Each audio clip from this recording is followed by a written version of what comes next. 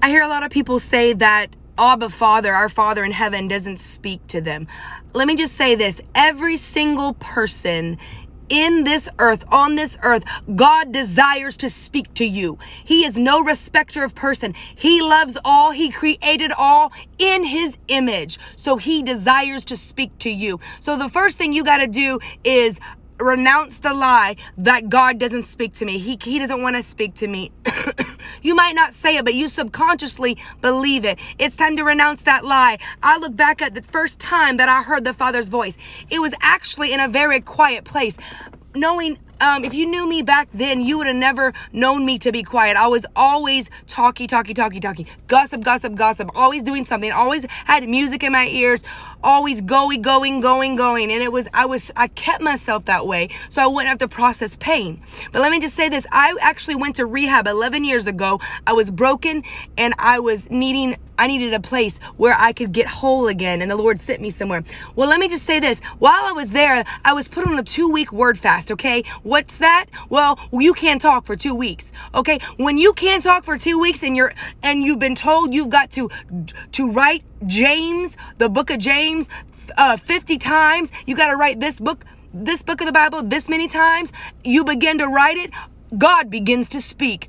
The more you get the word in you and the more you silence the voices around you, God will begin to speak to you. The more you get out of the place where you're watching TV every evening. It's not nothing bad, but what we have in our ear is what we're going to hear throughout the day. Say, for instance, if we go home and watch TV all in the evening time and what we love it, we do that, that's what we're going to hear in the day. The more what you put in your ears will be what you think about. God is wanting to get your attention, and we've got to get quiet. We've got to change our routine to literally position ourselves to hear the voice of the Father. He wants to speak to you. It's not about him. It's on your side. How are you positioning yourself? What are you doing to hear his voice? He's speaking, but are you listening? So I remember in those moments, and I thought at first, oh, this is cruel. Why would they put me on a 2-week word fast?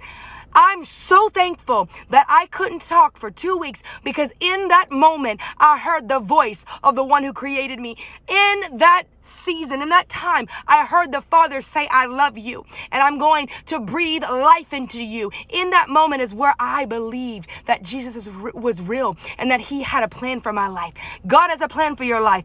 Open the door for him to speak to you. Begin to study the word. Begin to journal the word. Begin to cut out voices while you're in the car. Don't get on the phone talking, but begin to talk to Jesus. Put on the Bible.